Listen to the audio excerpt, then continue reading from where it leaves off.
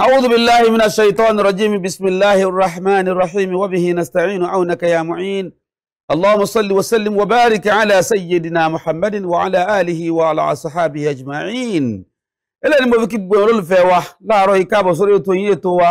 رمضان كريم إتوالى البركة تنقبلون ذات الإشياء البركة اللي سيوريسو تلفزيون طبعا لك آكري بقباية واري كتك آكري بقباية kí Ọlọ́run dákun mọ́sà gbàdúrà ẹnì kọ̀ọ̀kan wa Ramadan tọdún yìí náà ń lọ díẹ̀díẹ̀ wẹ́rẹ́wẹ́rẹ́ ẹ̀rí pa àti wà nínú mẹ́wàá ẹlẹ́ẹ̀kẹta báyìí tí ń jásí pé àti ń palẹ̀mọ́ ọdún Ọlọ́run jọdún ọba wa láyàtọ̀ láàfíà mọ́jà sọdún náà nínú ìnira ọlá nẹ́bì lọ́dọ̀ Ọlọ́run la ilaha illallah. Orúkọ mi èyí padà Alhaji Abdulkadir Yusuf ọba ọwọ́ Adua náà lórúkọ tèmi ń jẹ́ ẹ̀ tí mo bá ti máa ń ṣètò yìí wípé lórí ètò yìí àwọn àfá oríṣiríṣi àwọn ìmáàmù ńláńlá la máa ń gbé wá fún yín tí a sì ní àwọn topic tí a jọ yànnàná láàrin ara wa lénìí afáwọn àgbà ìmáàmù wa àgbà ní àdúgbò tí a wà náà ni mo gbé wá àwọn náà ni ìmáàmù wa Sheikh Ridwanullahi Muhammad Raji Arikewuyo ìmáàmù Chief Imam Albarka Central Mosque tó wà ní Orímọládé bus stop ní Ìfakọ̀ bàbá ẹ bá ń sálámà sáwọn aráalé. Assalamu alaikum wa rahmatullahi wa barakatuh. Wa alaikum salam wa rahmatullahi wa barakatuh. Tó àlejò mi náà lẹ ti rí yẹn àwọn náà ni ìmáàmù Ridwanullahi àwọn náà láàjọ máa fi ọ̀rọ̀ jomi tó rọrọ̀ ní àárọ̀ yìí ṣùgbọ́n kó tó di pé a bẹ̀rẹ̀ ètò ẹ jẹ́ ká dúpẹ́ lọ́wọ́ àwọn olóore tó nítorí èèyàn yìnyín kẹ́ni lè ṣe míì ẹ jẹ́ dúpẹ́ lọ́wọ́ àwọn tí wọ́n dúró tì wá gbọ́ngbọ́n lórí ètò tọdún yìí tí wọ́n fi jẹ́ kó bọ́ sójú wòran yín bẹ́ẹ̀ tí bàbá Professor Ahmad Ọláníyì Bun Salahuddin aláṣẹ àtòdàdì iléeṣẹ́ Standard Insurance Consultant Limited Ọlọ́run dákun mọ́jọ́ ó bàjẹ́ fún yín láéláé iléeṣẹ́ yẹn ọlọ́mọjọ́ ó dèrú la hawla wala quwwata illa billahi àlékún àgbéga ọlọ́mọsàbà ṣe fún yín wọ́n kàlẹ̀ sí nọ́mbà 33 Victoria Rubieke Street off Admiralty Way Lekki phase 1 nílùú Èkó Ọlọ́run ní balẹ̀ṣẹ́ náà jẹ́ kúmọ̀ Alhaji wa Abdulhakeem Olúgbòye àtìyàwó wọn Alhaji wa Mardiya Olúgbòye aláṣẹ àtòdàdì iléeṣẹ́ Ọlá Links Properties tí wọ́n kàlẹ̀ sí nọ́mbà 65 Yẹ̀yà Baton Road ní ọgbà beside NNPC filling station adúpẹ́ lọ́wọ́ ẹ̀yin náà ẹ̀kọ́ àdúró tiwa lórí ètò Alhaji wa Muhammad Jamiu Abdulsalami àtìyàwó wọn Alhaji wa Kudrat Abdulsalami Junaid àwọn kàlẹ̀ sílùú Amẹ́ríkà lọ́hùn-ún aláṣẹ àtòdàdì iléeṣẹ́ Yusra Travels and Tours Limited tí wọ́n kalẹ̀ sí USA nílùú Amẹ́ríkà ṣùgbọ́n wọ́n ní ọ́fíìsì nílùú Nàìjíríà bí náà o ọ́fíìsì wọn wà ní nọ́mbà 3B Ọba Mátàmí Shopping Complex Ọlọ́ndà Local Government Secretariat Olóńkoro Òṣogbo nílùú Ọ̀ṣun State lọ́hùn-ún bẹ̀ ní ọ́fíìsì wọn wà fún àǹfààní àwọn tó bá fẹ́ bá wọn rìnrìn àjò múra lẹ́fẹ́ lọ́nà àbí hajj tẹ́ bá ti kàn sí wọn pẹ̀lú ògo Ọlọ́run ṣáàlá àwọn abáyín ṣètò náà tí ó sì rọrùn Ọlọ́run ní balẹ̀ iṣẹ́ náà jẹ́ o ẹ̀kọ́ àdúró tiwa lórí ètò tọdún yìí Ọlọ́run ní fi í sílẹ̀ Alhaji wa Abdul-Lateef Ọ̀yásìpẹ̀ àtìyàwó wọn Alhaja wa Ọ̀yásìpẹ̀ adúpọ̀pọ̀ lọ́wọ́ tí náà wọ́n ní àwọn báwọn ṣàdúrà fáwọn ìyá tó bí àwọn Alhaja wa Sàmíà Ọ̀yásìpẹ̀ àti Alhaja wa Fatima Ọlásàndé ọlọ́mọsàbà foríjì wọn kọlọ́mbà kẹ́ wọn ọlọ́mbà yáfi wọn ọlọ́run Nabi Muhammad lọ́dọ̀ Ọlọ́run wọ́n máa dúpọ̀pọ̀ lọ́wọ́ mọ̀mọ́ wa Alhaja wa Khadija Ṣọlá ìyá àdínní ọwọ́ àdúrà Dawa Foundation àwọn náà ni a máa ṣàdúrà fún bàbá tó bí àwọn Alhaji wa Abdul-Yakir Ṣọlá Bishriyu àti Alhaja wa Sharifat Agbaje àti Alhaji wa Taiwo Rauf Ṣọlá tó jẹ́ bàbá ọkọ wọn àti Alhaja Umfon ọlọ́mọsàbà kẹ́ gbogbo wọn Alhaja Monsurat Olúwatóyìn lábẹ́kúta náà táwọn náà kó aṣọ fún wa àwọn ní a máa bá wọn fi ṣàdúrà fún ìyá tó bí àwọn ni o Alhaja Mufliya Èjìdé Adéomi ọlọ́mọsàbà kẹ́yà náà Alhaji wa Salahuddin Àkànbí nínú àwọn fún ẹsẹ̀ tó wọ́n kàn sí wa nìyẹn tó ní àwọn náà ń gbádùn ètò wa àwọn dẹ̀ fẹ́ ká máa ṣàdúrà fún àwọn náà ká máa ràn wọ́n lọ́wọ́ ká máa fàdúrà ràn wọ́n lọ́wọ́ Alhaji wa Salahuddin Àkànbí Ọ̀yásìpẹ̀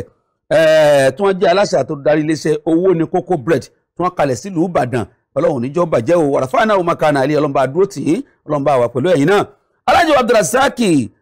láti ìlú Kumasi ní Ghana lọ́hùn-ún táwọn náà ń wò wá báyìí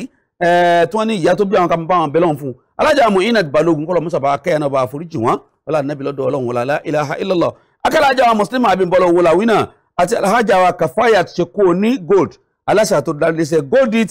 event planner Ọlọ́run níjọ́ bàjẹ́ fẹ́ni kọ̀ọ̀kan yín wọ́n náà fáná makana àlìyàn mo dúpẹ́ pọ̀ lọ́wọ́ yín o Ọlọ́run bá dúpẹ́ fún yín o ọlá nàbí lọ́dọ̀ Ọlọ́run ẹ̀rí kó tó rí pé a máa tẹ̀síwájú lórí ètò ẹ̀sìn bá ti máa ń ṣe á lọ wo ẹ̀kọ́ Ramadan tààrọ̀ yìí ná tí a bá padà dé láti ibi tá a ti lọ wo ẹ̀kọ́ Ramadan èmi àti ìmáàmù wa á wà bẹ̀rẹ̀ ọ̀rọ̀ ẹ̀sìn ẹ̀kú kalẹ̀. ẹ káàbọ̀ padà sórí ètò yìí tó wá Ramadan Kareem gẹ́gẹ́ bí mo ti wí lẹ́ẹ̀kan kó tó rí pé mo lọ sókè lọ́hùn wípé àlejò mi ni ìmáàmù wa Sheikh Ridwanullahi Muhammad Raji Arikewuyo ẹ̀yin náà ti gbọ́ sálámà wọn ṣùgbọ́n tá a fẹ́ jọ sọ̀rọ̀ lórí lónìí ẹ rí i pé a ti wà ní mẹ́wàá tó gbẹ̀yìn nínú Ramadan tá a bá dẹ̀ ti wà ní mẹ́wàá tó gbẹ̀yìn nínú Ramadan yìí àwọn tá a gbọ́dọ̀ máa rán wa létí rẹ̀ ká máa rán wa létí Lailatul Qadri, ká máa rán wa létí itikaf, ká máa rán wa létí sadaqatul fitri tá ń pè ní jákà. Àwọn nǹkan mẹ́tẹ̀ẹ̀ta yìí ṣe pàtàkì tá a gbọ́dọ̀ máa rán wa létí ní gbogbo ìgbà. Ẹ rí pé ọ̀pọ̀lọpọ̀ àwọn èèyàn wa wọ́n ti bẹ̀rẹ̀ itikaf báyìí. Àwọn míì ti wọlé láti jọ Monday, àwọn míì ti wọlé láti jọ Tuesday, tí wọ́n ti wọnú mọ́sálásí, tí wọ́n tẹ́ pé ibẹ̀ ni wọ́n máa wà tó máa fi di ọjọ́ ọdún láti máa fi bẹ̀ Ọlọ́run kọ́lọ́ mọ́sá gbà fún wa ní ìbádà. Ṣùgbọ́n bí a bá jáde itikaf tá a bá parí àwẹ̀, ó ní sàárà kan tá a máa ń ṣe. Wọ́n ń pe sàárà náà ní sadaqatul fitri àbí zakatul fitri. Zakatul fitri yìí kí là wá ń pè bẹ́ẹ̀ gangan, ìdí tá a fi gbé bàbá wa Muhammad ridwanullahi wà nìyẹn. Bàbá ọlọ́njà rìn pẹ́sà ẹ dákun zakatul fitri kí là ń pè bẹ́ẹ̀. Ẹ ṣeun olóòtú, ẹ kú ọ̀rọ̀ ẹ̀sìn, Ọlọ́run ò ní dùn wọn ládàá ẹ̀.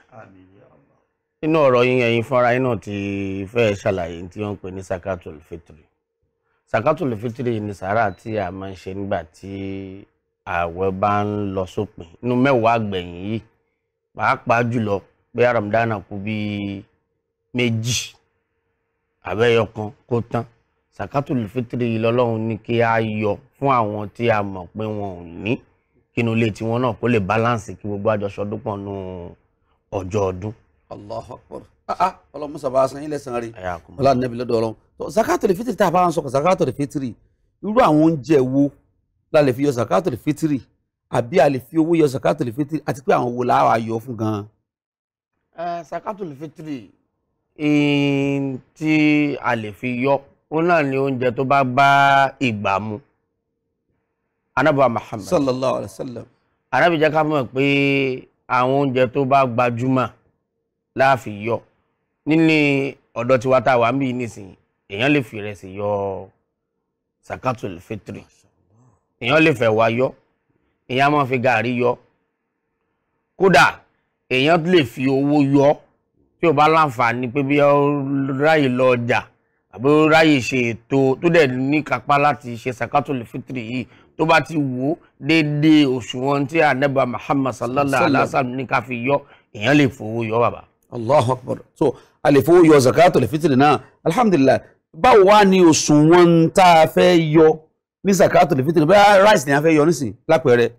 so báwo ni ó ṣe wọ́n sọ́dà tí òfin ní kọjá àlà tí ó sì ní jẹ́ pé kò tó. Ànábì wa Muhammad sallallahu alaihi wasallam ẹni tá a tẹ̀lé tá a gbà fún. Ànábì ohun gangan pàápàá ló fẹ́ sọ zakatul fitri di fardu fún gbogbo ẹni tó bá ti jẹ́ mùsùlùmí tí ó gba àwẹ̀, torí ọ̀pọ̀lọpọ̀ èèyàn wọn mọ ìyàtọ̀ zakat àti zakatul fitri. Zakat orígun kan ni nínú orígun tó gbé Islam dúró gangan, àmọ́ zakat oríṣiríṣiríṣiríṣiríṣi zakat, lábẹ́ zakat yìí náà látẹ̀lé zakatul fitri. Eléyìí tá a yọ ní ìta sọ fún wa pé tá a bá ti fẹ́ parí Ramadan yìí, oṣù wọn tá Ànábì Muhammad tó ní ká fi yọ, òun náà àwọn bàbá nígbà tí àwọn agbọ́njú bọ̀ wọ́n pè kíní kan ní múdù, wọ́n máa mú wá láti ibi ilẹ̀ Lárúbáwá gbà náà tí agbọ́njú bá lọ́wọ́ wọn. Ọ̀pọ̀lọpọ̀ wa nísìnyí kò sí múdù nílé ẹnì kankan wa mọ́tò ẹ̀kọ́ wọ́n ti ṣe lóṣùwọ̀n bí ìdìríkà. Example mu tá à ń pè ní múdù ní ká fi ṣe òṣùwọ̀n nǹkan tá à ń pè ní bí ìdìríkà. Ẹnì kọ̀ọ̀kan wọ́n ní ká yọ múdù mẹ́rin láti fi ṣe zakatul fitri wa. So gbogbo ẹni tí bóyá bí kéèyàn lọ́mọ lọ́dọ̀, àbó lọ́mọdọ̀ lọ́dọ̀, àbó níyàwó, àbó bímọ, àbó láwọn kan tó kó sọ́dọ̀ tó jẹ́ pé òun ló ń gbọ́ bùkátà ní orí wọn. Torí zakatul fitri kìí ṣe pé bóyá ẹnìkan ọmọ kékeré àbí àgbàlagbà nìkan ló lè yọ. Ànábì ní zakatul fitri fardun ala kulli muslimin sagiran aw kabiran zakaran an unza. Dandan ni ẹ̀tọ́ ni fọ́mọdé tó ti bàlágà tó gbààwẹ̀, ẹ̀tọ́ ni a gbọ́dọ̀ yọ fún, tí ó bá tiẹ̀ tí ó ti sí ní working class tó ti ń ṣiṣẹ́ kó lè rówó yọ, òbí ẹ̀ láti yọ fún. Torí zakatul fitri yìí kò sí bá a ṣe sọ pé a gbààwẹ̀ tó, a kóra wa níjànú tó, àwọn ọ̀sẹ̀ kéékèèké kan wà. Ẹni gbààwẹ̀ tó rìn lọ tó tẹ kòkòrò mọ́lẹ̀, kòkòrò tó tẹ mọ́lẹ̀ ṣe bẹ́ẹ̀ dá Ọlọ́run ni, ó tẹ mọ́lẹ̀ ó kú. oríṣiríṣi àwọn nǹkan míì ní ẹ̀ṣẹ̀ náà tó ó dá ó ń lọ fúnra rẹ̀ ó fẹ́ wò wòkú ẹni wọṣọ wọ̀kúwọ̀ tó kọjá wájú ẹnu Ramadan nǹkan. ọ̀sán díjú kó máa wa mọ́tò lọ fún wòkúwọ̀ Zakatul Fitri yìí lọ́lọ́run Ànábì Muhammad sọ fún wa pé yóò fọ gbogbo àwọn ẹ̀ṣẹ̀ kéékèèké kúrò nínú iṣẹ́ olóore tá à ń ṣe ní Ramadan. Allahu Akbar. So àtọkùnrin àtobìnrin àtọmọdé àtàgbàlagbà ni ó jẹ́ dandan fún láti yọ Zakatul Fitri yìí. ń jásí pé tí baálé bá yọ tó bá yọ múdù mẹ́rin tiẹ̀ lẹ́pẹ̀rẹ́ èèyàn jẹ́ ìwọ ọkọ oníyàwó kan ó sì bímọ mẹ́ta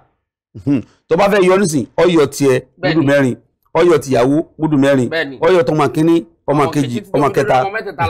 kódà bí yàn bá lọ́mọ ọ̀dọ̀ tọmọ ọ̀dọ̀ bá ń bẹ lábẹ́ èèyàn gbọ́dọ̀ yọ. Allahu Akbar. Allahu Akbar. ibi àwọn mi ti máa ń ṣe àṣìṣe ni pé àánú ọ̀ tó fẹ́ yọ toyún inú. ìgbà tí ò tí ì dáyé o. ìgbà tí ò tí ì dáyé àmọ́ Nábì sọ pé tábà ó ní kò lẹ́tọ̀ọ́ ká yọ fóyún inú àmọ́ tá a bá yọ o. bẹ́ẹ̀ pé sàrà ni. torí sàrà ni. àgbàdo ti sọ fún wa bára a'udhu billahi minash shaitani rajim bismillahir rahmanir rahim faman tatawwa khairan fahuwa khairun lahu. èèyàn fi yún òṣìṣẹ́ olóore ni àmọ́ kàn ṣe dandan fún yún inú. Allahu Akbar. Allahu Akbar. àmọ́ àwọn tá a ti rí àwọn ọmọ tá a ti bí wọ́n ti ní súnà pé àwọn eléyìí àti bí eléyìí irú àwọn ọmọ ni a lè yọ lórúkọ wọn. a gbọ́dọ̀ yọ fún wọn. Allahu Akbar kabira. tó ọ̀rọ̀ lẹ́gbẹ́ òun gbogbo ẹ̀yin tí ẹ̀ ń wò wá ń lé ẹ ti mọ nǹkan tán kò ní Zakatul Fitri báyìí wọ́n ní Zakatul Fitri òun náà ni sàárà kan tá a máa ń ṣe tá a bá fẹ́ parí àwẹ̀ kújọ́ méjì ó kújọ́ kan àbí ká tó lọ sí ìdí láàárọ̀ ọjọ́ ọdún wọ́n ní ká yọ Zakatul Fitri àwọn oúnjẹ tá à ń jẹ nínú ìlú bíi ráìsì bíi ẹ̀wà bíi gàrí wọ́n ní ká yọ ní múdù mẹ́rin ká wá lọ gbé fáwọn tálíkà tí wọn ò láǹfààní àti ní nǹkan táwọn náà jẹ ń jẹ ọdún wọ́n ní kí ọdún ó lè rọ̀ sọmù lọ́dọ̀ gbogbo ẹnì kọ̀ọ̀kan wa. ọdún ṣe pàtàkì kó jẹ́ pé ká tó sọdún láti gbọ́dọ̀ yọ. èyí sọ pé máa Zakatul Fitri tèmi mo fẹ́ yọ lẹ́yìn ọdún èèyàn tẹ̀lé sọ́nà Ànábì Muhammad sallallahu alayhi wa sallam. toró ní tọ́lọ́ ń gbà lérò pẹ̀lú Zakatul Fitri. ọdún tẹ fẹ́ ṣe yìí gbogbo yín pátápátá ní kẹjọ dunnú pọ̀ ẹni tí ò ní tí ó jẹ lọ́jọ́ ọdún Zakatul Fitri a lè ràn wọ́n lọ gbogbo ẹbí kan tá a bá yọ ẹlòmíì wa sọ pé òun yọ Zakatul Fitri yẹ wàá mú gàrí àbẹ̀rẹ̀ sídìkà mẹ́rin yẹ wàá di ẹlẹ́yìn káàkiri yẹ Zakatul Fitri tẹ́yìn máa yọ nínú ẹbí kan tí ó jọjú tí ó ṣù tó yẹ pé tó fẹ́ dé pò dídí ẹbí kan lẹ fẹ́ gbé fún tó bá balẹ̀ sínú ilé wọn tínú ó dùn pé tán àwọn náà rí nǹkan ṣọdún. àwọn náà sọdún. ó ti gbọ́dọ̀ délé wọn. ìmọ̀ yawmayni qabla salatul Eid aw yawmin qabla salatul Eid.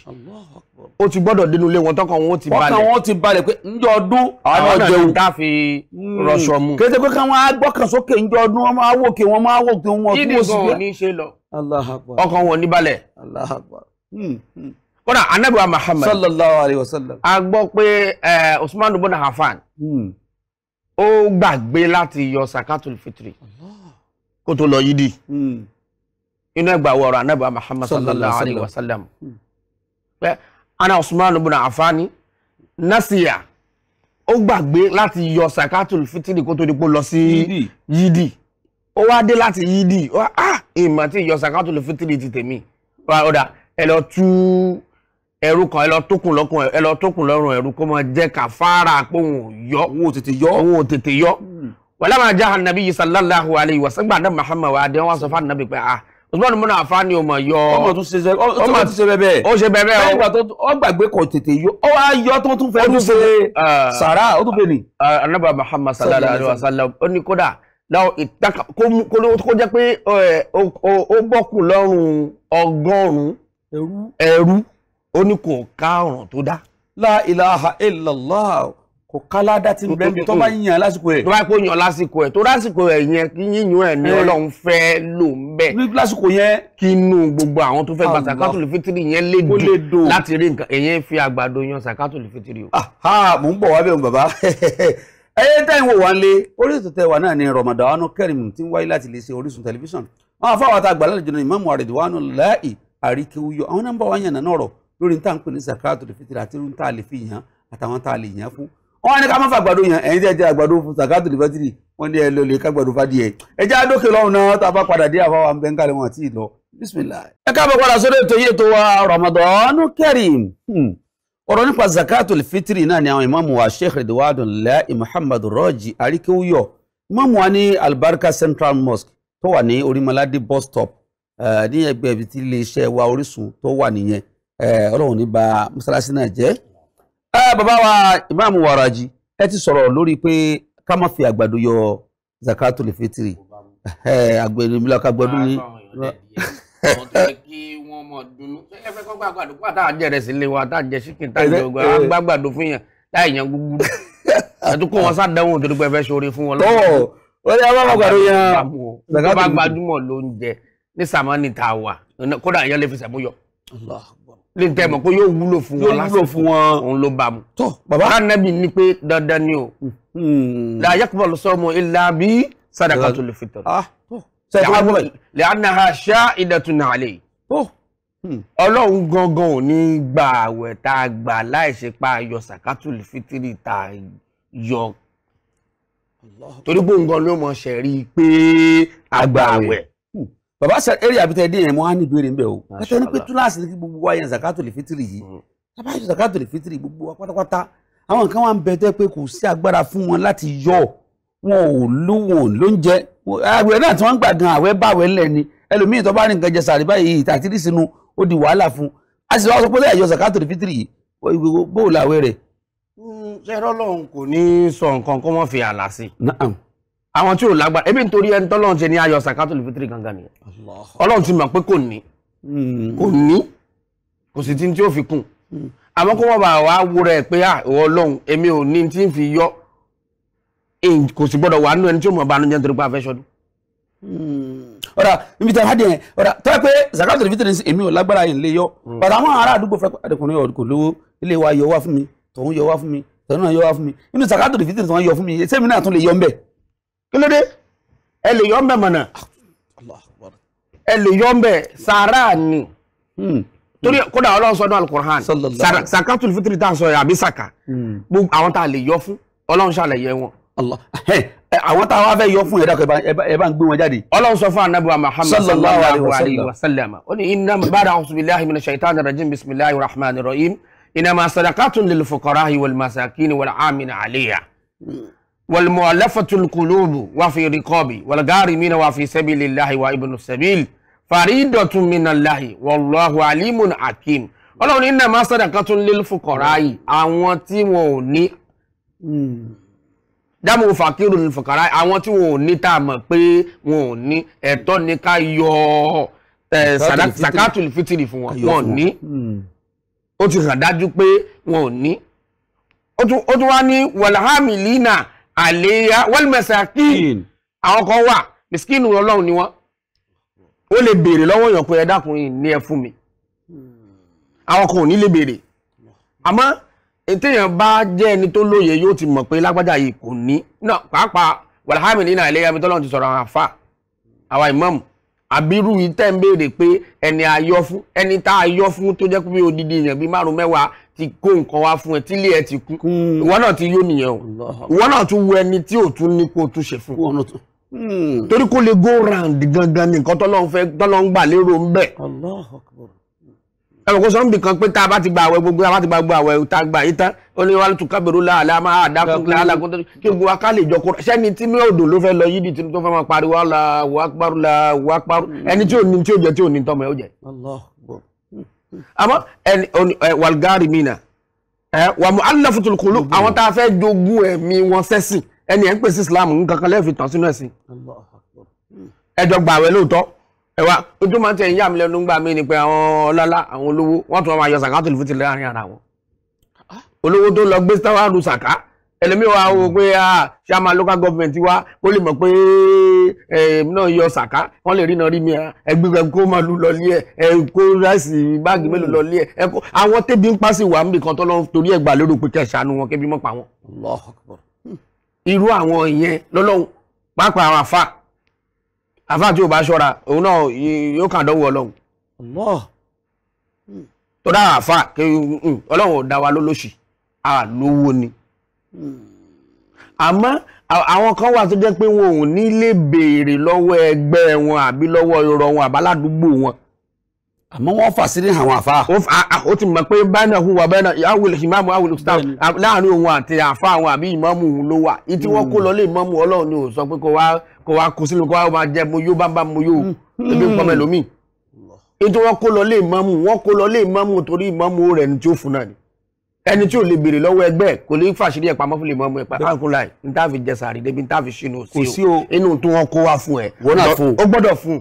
wàláhàmìlì náà lé àmọ́ tó bá jẹ́ ń bẹ̀ Ọlọ́run ò bínú sí o torí orí iṣẹ́ tí ń ṣe iṣẹ́ ìsìn lòun náà ṣe.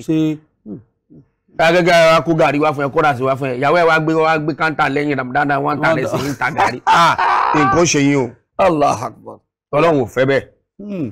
So gbogbo àwọn tí Ọlọ́run ti kà lẹ́yọ kọ̀ọ̀kan ẹni a fẹ́ dogun ẹ̀mí ẹ̀ sínú ẹ̀sìn wà fi rìkọ́b ká físítì orphanage àbí ká físítì prison yard mùsùlùmí bẹ́nu prison ni kò bọ́ ọkọ̀ mẹ́sẹ̀ bẹ́ẹ̀ Ọlọ́run ti ṣàlàyé fún wa. A lè gbé sàkátù lè fitiri lọ bẹ̀. Ó lè lọ bẹ̀ kódà sàkátà yọ gangan torí sàkátù lè fitiri àti sàdákàtù lè fitiri àwọn zakati gangan ó kọ́ yàtọ̀ síra wọn ni àmọ́ ẹ̀wọ̀n tọ́lọ̀ ní ayọ̀ fún gan wọ́n fẹ́ pẹ́ra wọn. Ibn Sabil ẹni ọ̀nà gémọ́ ẹni tọ́nà gémọ́ ní ìsìnbíyá ó ń lọ láti ìlú kan sí ìletò ó dé ìletò kan owó tán àbí wọ́n jáwó lára ẹ̀ kò sí ó sì wà nú àwẹ̀ kò sí tí ó jẹ mọ́ kò sówó tí ó fi wọkọ̀ kò sí nǹkan irú ẹ̀ nígbà tá a bá rí ó lè ya mọ́ṣáláṣí àbí kò ya àbí kankan ẹ̀ dákun this is my condition irú ẹ̀ níbẹ̀ Ọlọ́run ní ká ṣàánú ẹ̀ toró fi Ọlọ́run ni tá a bá ṣe a kàn ń febi panu lásán ni Ọlọ́run dẹ̀ ní tó gbà lérò tó fi sọ fún Ànábì Muhammad sallallahu alayhi wa sallam ń pé ká ṣe sakatul fitri Ọlọ́run ní nǹkan tó gbà lérò pẹ̀lú ẹ̀ mo sọ lẹ́ẹ̀kan mo ní àwọn ẹ̀ṣẹ̀ kéékèèké Ọlọ́run ó fi fọmọ́ fún wa yóò mú okùn iná bọ́lọ́run bá ti kárara pé ọmọ náà léèyàn tẹ́lẹ̀ tó bá rí sàárà gidi ṣe as-sadaqatu tushfahu al-bala Ànábì Muhammad sallallahu alaihi wasallam ó ní sàárà ṣíṣe yìí máa dáàbò bòyàn níbi aburú tó fẹ́ ṣẹlẹ̀ sí yàn ó lè padà èèyàn lè ti bẹ̀ dẹni tí ó wọ ọ̀nà àlìjánnà tó bá jọ mọ́ tẹ́lẹ̀ ẹni bá tún wá rí sàdákàtù fitiri yìí ṣe Ànábì Muhammad sallallahu alaihi wasallam Ànábì tó bá jẹ́ ẹ̀mọ̀ kan sọ àwọn agbọ́nà lẹ́nu àfáà àgọ́ tó bá dijọ́ alkiyama á kọjá lórí òkè kan tán pè lókè àsìrátì ẹni Ọlọ́run bá ní kó rí sàráàtì rẹ̀ ṣe yóò kọjá ń bẹ̀ bí gbàkí mọ̀nàmọ́ná kọjá ní tí kankan ò ní ṣe. Allahu Akbar. Kódà Ànábì tó sọ láàyè kan pé ẹni bá rí sàkátù fitiri yìí tó bá rí ṣe Ọlọ́run wàá mú sàkátù fitiri yẹ yóò kàn ìyẹ́ mọ́ lápá. Masha Allah. Yóò ẹ̀ntẹ́lọ́ nǹkan ìyẹn wọn lápá ṣàmì kó ti dàbí ẹyẹ ni. Ọbẹ̀ fò ní ẹ̀. Yóò fò ó di sánmà. Ànábì ní sánmà keje. Níbi àgàlẹ̀ aráṣẹ Ọlọ́run wà. Ẹlòmíì ò mọ pàápín tí wọ́n ń pè ní sàrà àtọ́lọ́run tó fi sọ́dọ̀fin. Ó ní tọ́lọ́run fẹ́ fi ṣe. Tó bá ti di pé ó ti Ọlọ́run yóò wá dàbí ìgbà pẹ́ ẹyẹ fò yóò wá sánmà keje níbi àgàlẹ̀ aráṣẹ Ọlọ́run wà. Níbi ò bá dé bẹ́ẹ̀ Ọlọ́run wá ẹ̀dá dúró. Ẹni ṣe sàrà yìí ǹjẹ́ ó bá dé gbogbo sàrà téèyàn ṣe kò gbé ó níbi Ọlọ́run tọ́jú ẹ̀ sí tó bá dọjọ́ gbọ́dọ̀ kíámà téèyàn bá dé Ọlọ́run wa ní ètùlé ìlàbúrú ṣe làwọn kéékèèké yẹ fi sàrà rẹ̀ ìdí sàrà lè padà sọyàn dọ́mọ àlìjánnà sàrà ṣíṣe ó mọ arákùnrin kan láàrin ìṣẹ́jú kékeré sàrà ló ṣe lọ́lúgbàjúmọ̀ nípa ṣíṣe Ọlọ́run kọ̀rọ̀ Ọlọ́run a máa fi rẹ̀ lómi lọ́rùn bí a sì lówó ju Kárúnà lọ ń gbà mí ẹwọ́ bí Kárúnà náà ṣe tán Ànábì Mùsá títí tánà Mùsá fi ṣàánú ẹ̀ ẹni bẹ́ẹ̀ lọ́run fún gbà tó ló tó wó dọ́wọ́ ẹ̀ tán náà ló kọ́kọ́ yọ kọ́ ta kọ́ kíná sí amẹ́kùnrin tí mò ń wí Ọlọ́run fi sàrà ṣíṣe rọ̀ Ọlọ́run púpọ̀ ìṣàánú ọmọdé ìṣàánú ọkùnrin ìṣàánú àgbàlagbà ẹni mọ̀ rí ẹni tí ò mọ̀ rí Ọlọ́run ṣàfihàn Ọlọ́run pé kó mọ̀ ṣe sàrà ló kó yọ nú ewu ìjọ Ọlọ́run ní káwọn adigunjalè ó dé wọ́n ti kó pàǹpá wọ́n ti kó wọ́n bá délé ẹ̀ tàbí kíkẹ́lẹ̀ ládìgunjalè àwọn tí wọ́n pààyàn dànù yìí àwọn ayakila àwọn assassin nígbà àwọn délé ẹ̀ ó yá ẹ̀dà nǹkan bọ̀ lójú ẹ̀tú wọ́n bá gbé wọ́n gbé lọ bí wọ́n ti lọ pàdánù torí wọ́n fẹ́ pa sílé kí wọ́n bá rí traces bí wọ́n wá débi tí wọ́n pa sí níbi tí wọ́n gbé lọ pa ẹ dákun bẹ́ẹ̀ tí ẹ̀ pa àwọn ẹ̀tú ojú òun kóhun tiẹ̀ mọ́rúkú tí ó fẹ́ pa òun gbọ́nà sọ̀hún wọn lọ pọ̀ ga wọn wá bí àwọn pọ̀ ga rẹ̀ ọ̀gá ni ẹ tójú ẹ̀ títújú tí wọ́n máa tójú ẹ̀. àfà sẹ́ni dùn ẹ̀rọ olùfẹ́ wa tẹ́ ń gbádùn ètò Ramadan Kareem tẹ́lẹ̀ mọ̀ bí sàárà ti dáa tó náà làwọn àfà wa fi yanjú ẹ̀ báyìí zakatul fitri tọ́lọ́run ní àyàn ọlọ́run ní a ṣe kálíbà àràánú gbà ní láàrin ara wa ká sì lè ráàánú ọlọ́run gbà wọ́n wá mú tàn kékeré kan wá lórí ẹ̀ ẹ fẹ́ gbọ́ bí títàn náà parí sí ẹ jẹ́ ká dókè lọ́run náà ká padà inshallah ẹ padà gbọ́ bí tó parí sí ẹ̀sùn ẹ̀kú kalẹ̀. ẹ káàbọ̀ padà sórí ètò wa Ramadan Kareem mo rò pé gbọ́dọ̀ ìmáàmù wa Sheikh Ridwanullahi tí wọ́n ń bá wa sọ̀rọ̀ nípa ọ̀rọ̀ sadakatul fitri táǹkù ní zakatul fitri tí wọ́n tún wá ń pè ní jáka wọn náà ni wọ́n ń pè ní jáka wọ́n á bọ̀rọ̀ débi ìtàn kan tí wọ́n ń sọ fún wa wípé ká lè mọ bí pàtàkì sàárà ṣe dáa tó wọ́n lárakùnrin kan tó máa ń ṣe sàárà tí kan máa ń ṣàánú fún gbogbo àwọn èèyàn wọ́n rán àwọn apanipa sí wọ́n wá ti gbé débi tí wọ́n ti fẹ́ pa ẹ dákun ẹ tú mi lójú ẹ dákun ẹ jí n rí ní tó fẹ́ pa mí wọ́n ní wọ́n ṣe tú ojú ẹ̀ báyìí tí wọ́n gbé déwájú àwọn ọ̀gá wọn tí wọ́n tú ojú ẹ̀ báyìí bàbá. títí tí wọ́n tí ojú ẹ̀. naam tẹni tó jọ̀gá apanipa wojú ẹ pé ẹ dákun ẹ kọ́ àdálẹ́ ẹ kó bọ́ọ̀lẹ̀ lágbájá kọ́ yìí gbígbà pọ́n ọ̀nà màláìka sí yẹn nígbà téèyàn wá ti fẹ́ wò téèyàn fẹ́ bóyá èèyàn wà nù àdánwò kó tó gbé kó sí ní tó lè làwọn mọ́. lágbájá kọ́ èyí tó kọ́kọ́ gbọ́ pé ọ̀gá àgbẹ̀ nípa wá wojú ara wọn pé ẹ dá mi mọ̀ náà mi ì dá yín mọ̀ arákùnrin yẹn ló wá ń sọ fọ́gà kan nípa pé òun ò dá yín mọ̀ èmi dá yín mọ̀ ẹ tú okùn ọwọ́ ẹ tú okùn ẹsẹ̀ wọ́n tó kùn ọwọ́ wọ́n tó kùn ẹsẹ̀ ẹ mú dìde ẹ mú bá mi nù yàrá báyìí wọ́n á mú lọ nù yàrá báyìí ẹ fún ní omi tútù kó mu bí tó ti ń rí pé ó dà gbà pé inú ìmọ̀ ti ń ṣèǹjì ikú ti ń yẹ lórí òun wọ́n wá fún lómi ó mú tán ó ní àbá ẹ rántí òun báyìí ń jọ báyìí tí ìyàwó òun bímọ hospital tó ń kó lọ hospital tó wá sọ pé báyìí ni kò mú wa lọ hospital òun wá rò pé àtọ́mọ àti ìyàwó lòun máa gbàgbé lọ hospital bí òun ti ń rọrùn lọ tóun fẹ́ sọdá títì mọ́tò yín lòun kọ́kọ́ kàn láì gbá òun ṣọ́ọ̀kì tó mú un fúnra ilẹ̀ páàkì lẹ bọ́lẹ̀ ẹtún bí lọ́wọ́ pé kí ló dé lòun bá ṣàlàyé ìṣòro tóun ní ó níbẹ̀ ọ̀dọ́ lòun pa o òótọ́ lòun sọ o ẹ bá kówó fóun pé ìyàwó àtọmọ orí nìyẹn lọ sanwó lọ́sibítù. Allahu Akbar. sanwó lọ́sibítù bó ni ẹrù ọmọ gbá ẹ̀wù kankan ọmọ ẹ ti rà aṣọ ọmọ kò àní òsì kankan òun ò sí lé wọ́n gbé ìyàwó òun lọ́sibítù lẹ́yìn òun ni ó tún kówó fún. ibo ló ń gbé ó lẹ́tún gba dírẹ́sì mi báyìí mò ń gbé ọ̀tọ̀ kó mọ́ kíníkan tó bá dijọba ìwà bá mi lọ́fíìsì ó lẹ́tún fún mi ládírẹ́sì ó ní mo sì wá gbogbo nǹkan pátápátá lẹ fún mi tó rọ̀ mí lọ́rùn láì mọ́ra rí tẹ́lẹ̀ tí n sì rí yín rí láyé èmi ò sì mọ̀ káyìn wọ́n rán mi sí wọ́n ti gbé yín débi ní ìsìn mú wá òkà lágbádá lè léṣe kó wá débi náà ní tí wàá fọwọ́ ara mi pa yín iṣẹ́ rí tẹ́ ẹ ṣe lẹ̀ lọ́jọ́ àná ẹ̀yin ló jẹ orí ẹ̀ lẹ́nì. Allah ẹ̀yin olólùfẹ́ wa tẹ́ ń wò wá nílé iṣẹ́ rí pé ó dáa kéèyàn máa ṣiṣẹ́ rí ó sì dáa kéèyàn máa ṣe sàárà púpọ̀ sàárà máa dáa o sàárà máa dáa o ọba tó ní a máa ṣe ọmọ tó ní a ṣe o torí pé àwa náà lápadà jèrè ẹ̀ tó bá yá ní wọ́n fi wọn dá wákàkà fún wa ní pé gbogbo nta bá ń ṣe à ń dájọ́ ni sàrà táà ń ṣe à ń dájọ́ ni náfìlà táà ń yan à ń dájọ́ ni gbogbo dájọ́ ló máa kájọ tó bá ta kókó kí n kó tèmi má kó tèmi fẹ́ni tí ò dájọ́ ọlọ́mọ kó sára wa fẹ́ni tí ò dájọ́ o ọlọ́run nàbí lọ́dọ̀ afáwa ìmáàmù wa Ridwanullahi adúpẹ́ pọ̀ lọ́wọ́ yín wípé àti ẹ̀pẹ́ sórí ètò yìí ẹ sì dá wa lóhùn ọlọ́run bá ṣe dáadáa fún yín àlékún dùnú àlékún dáadáa ọlọ́run bá ṣe fún yín wàlá hawla wàlá quwwata illa billahi al-aliyyil azim. pẹ̀lú ògbó ọlọ́run insha Allah láti ọ̀dọ̀ bàbá wa Professor Ahmad bin Salahuddin nínú tí mo gbé dání ẹ bá odidi al-Qur'an kan bẹ̀ ẹ bá káàpù iléeṣẹ́ wọn ẹ bá ń bẹ̀ ẹ bá wọn CD mẹ́ta kan bẹ̀ so àwọn CD orin Islam ni ìkan wọ́n pè ní bíbí ànábì ìkan apè ní ikú ànábì wọ́n wá pè kan ní ọ̀gá tó bẹ́ẹ̀ ta ń bẹnu ẹ̀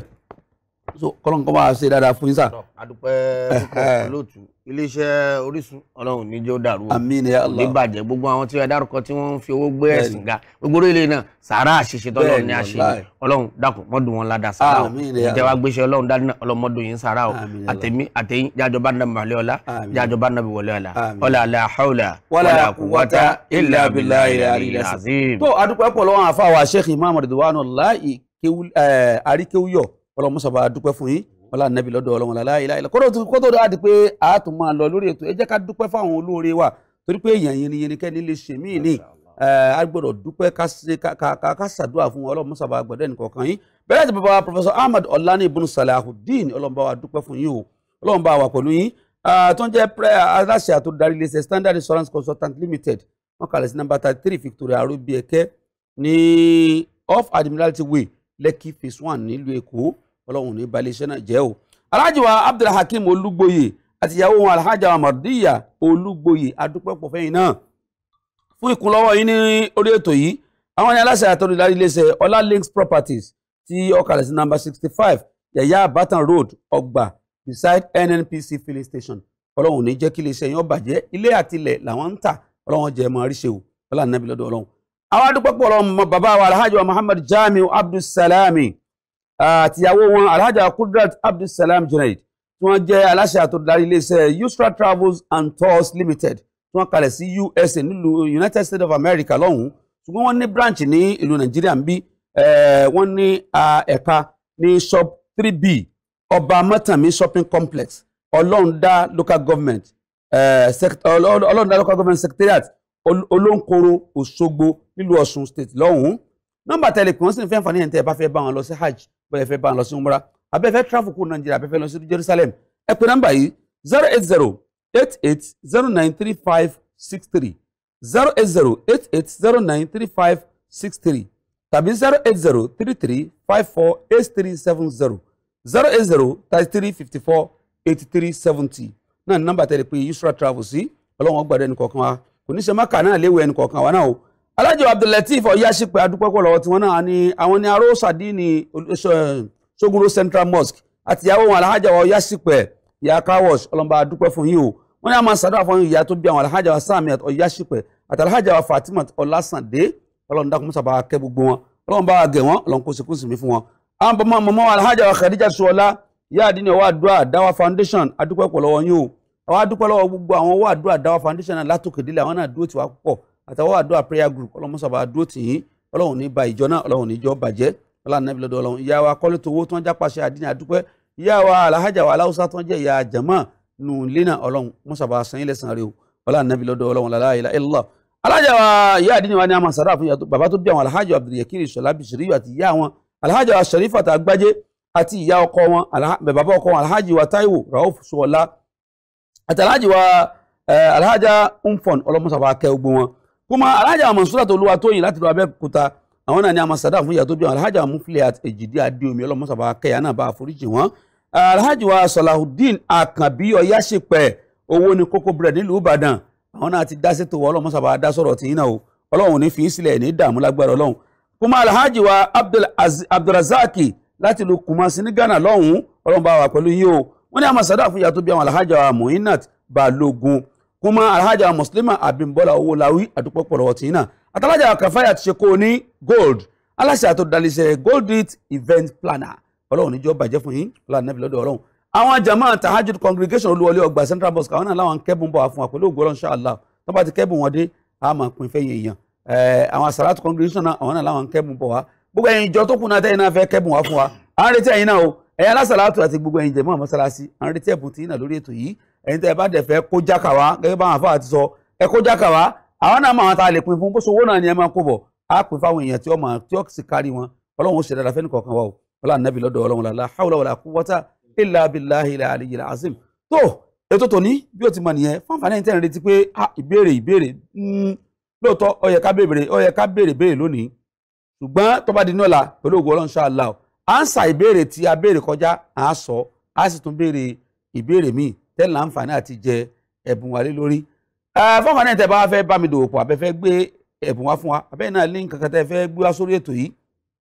abẹ́ nílẹ̀ láti kádù yín tẹ́ fẹ́ ká bá yín darí àbí ẹ sì ti rìkọ́dù ẹ̀ ẹ fẹ́ ká bá yín ṣó ẹ̀ lórí ètò owó tí ọ̀nà yín ò tó nǹkan ẹ sáà ti pè mí sórí ẹ̀rọ ìbánisọ̀rọ̀ mi 08023055086 08023055086 náà nọ́mbà tẹ́lẹ̀ pè mí sí pẹ̀lú ògo Ọlọ́run inshallah tó bá láàárọ̀ la láti máa pàdé padà lórí ètò yìí kan náà tá a pè ní Ramadan Kareem. Ma assalam wa ila liqa.